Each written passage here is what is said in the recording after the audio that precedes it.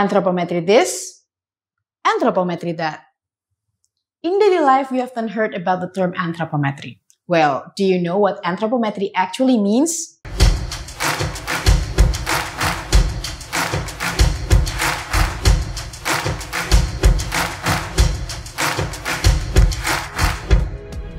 Welcome to our new segment, 90 Seconds Learning about Anthropometry. Anthropometry is a term adopted from the Greek, that is anthropos, which means human, and metron, which means measures.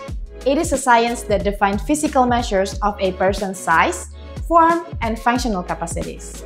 Generally, it is defined as a study that is closely related to the measurement of human body dimensions.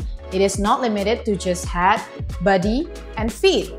In fact, anthropometry includes all dimensions of human measurement from head to toe. It also has a fairly broad scope of knowledge. Anthropometry plays a role in various fields, including ergonomics, medical sciences, physiotherapy, military, product design, occupational health and safety, and many more. Well, if we dig deeper about anthropometry, 90 seconds wouldn't be enough. Discover more on the other episode of 90 Seconds Learning about Anthropometry only on Abadi YouTube channel. Don't forget to like, comment, subscribe, and also ring the notification bell. See you next time!